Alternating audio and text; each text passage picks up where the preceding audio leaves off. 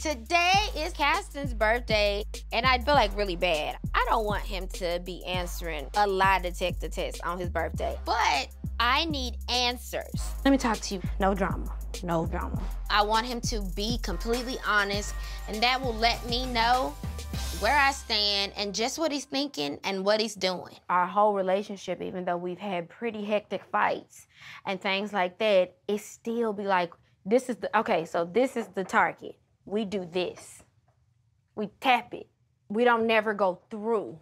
It's because of how you want to do things.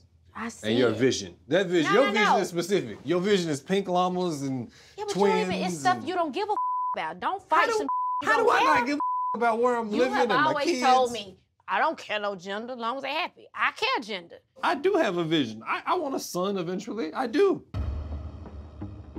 Look at your face. No, you can't get mad. This is the first time ever in 5 years It's you've ever said a gender about a child. This is your first time. It's a new thing, something that just developed. Me having a son already, I desire those two little girls who look just like me and a pink llama to play with them. So when Kastan says he wants a son, I'm kind of sitting there in shock. I'm just learning from what Dr. Ish had taught me and expressing my feelings clearly and what I kind of want from my life and different things. Maybe we're getting somewhere.